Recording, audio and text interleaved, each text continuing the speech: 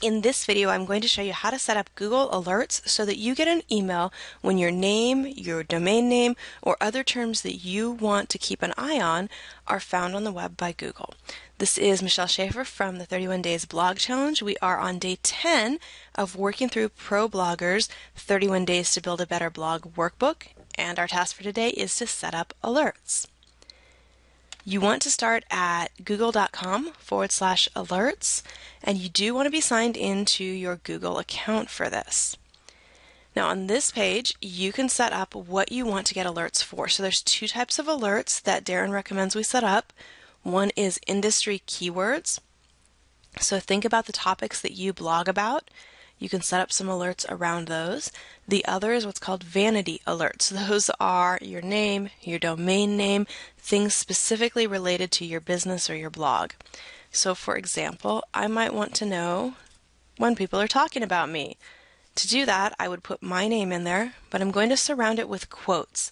That way it only tells me when it finds my entire name, not just the words Michelle and Schaefer anywhere on a page. You can choose what you want Google to let you know about. So maybe just news sites, blogs, videos, discussions, or books. I want to know all of them. So I'm going to leave that set to everything. You can choose how often you want them to alert you.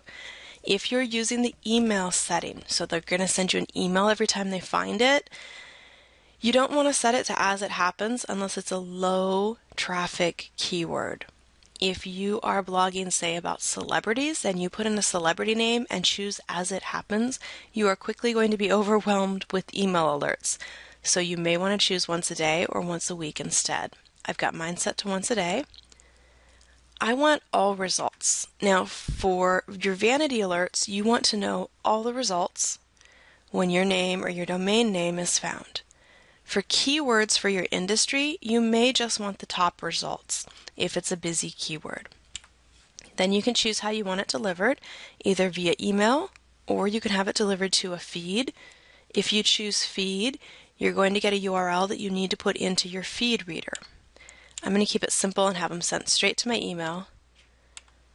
And when I changed that, it changed some other settings here. Okay, so just check and make sure it's the way I want it. I want my name.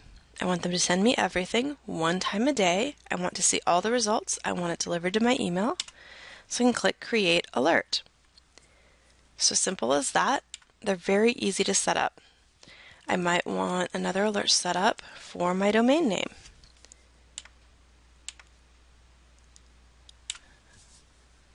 Takes about 3 seconds to set these up once you know what you're doing with the boxes here.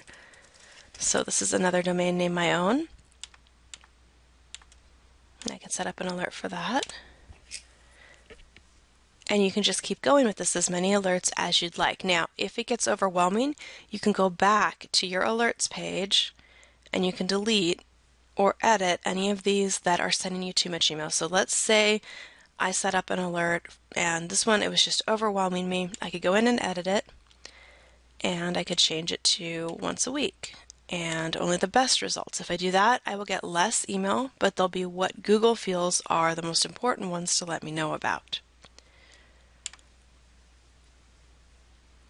So go ahead and get your alerts set up here. They'll be emailed to you. This should help you not only track where you're being talked about, which comes in handy as you can go, if a blog is talking about you, leave a comment. Say, hey, thanks, I appreciate the link if they've linked to you.